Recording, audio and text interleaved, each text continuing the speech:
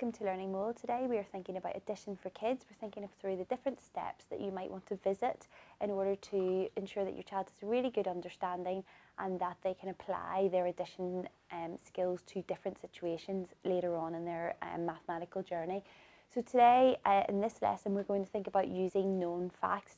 Now we have talked about number bonds and number facts, and this feeds directly into this concept of using known facts. It's about the children using what they already know and applying it to different situations. This is a really, really important skill.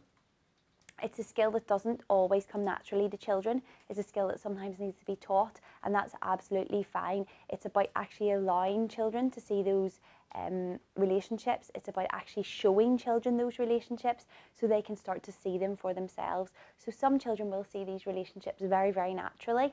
Other children will need to be shown them, and that's absolutely fine.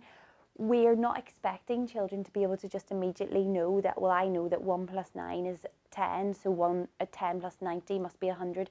We're not expecting that, but what we do want to is teach children how to use the facts that they know and how to apply them into different situations. So for example, it's about talking through these situations with your child. It's about saying, is there anything that you know that could help you? If there isn't, actually identifying with children what they do know. So for example, I might know that 10 plus 10 equals 20.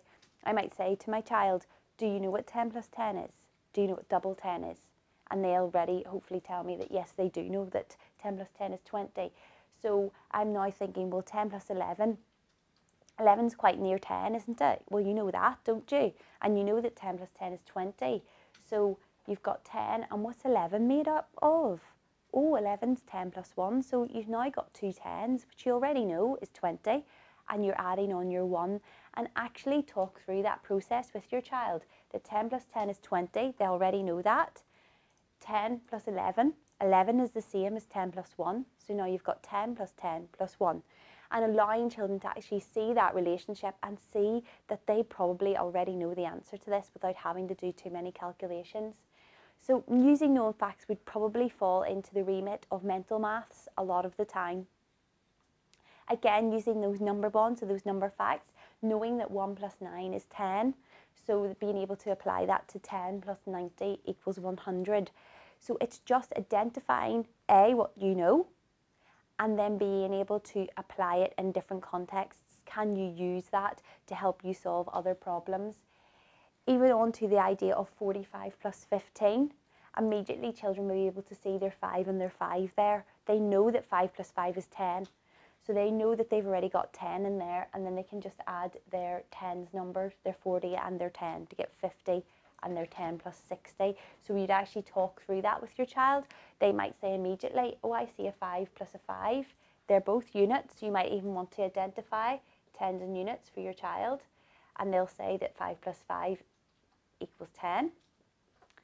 So you've added your 5 and you've added your 5. I would actually even tick those off, cross them off, so that your child can physically see what they're doing. Obviously, when they start to do this in a more mental capacity, they won't be ticking it off, but I'm a big believer in children actually writing down their thought process initially to then move on to that mental strategy, so that they can see their thought process, they can see if there's any mistakes in there, and you can see their thought process so that you can see, is it a simple miscalculation or is it a problem with their strategy or their method?